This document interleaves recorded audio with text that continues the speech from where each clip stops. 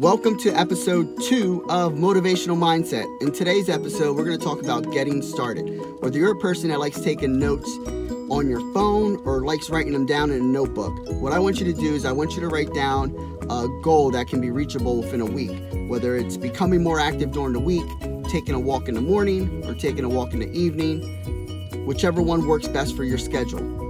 Write it down. Next to it, write a date down. Write like a due date down and make yourself accountable to reach that goal.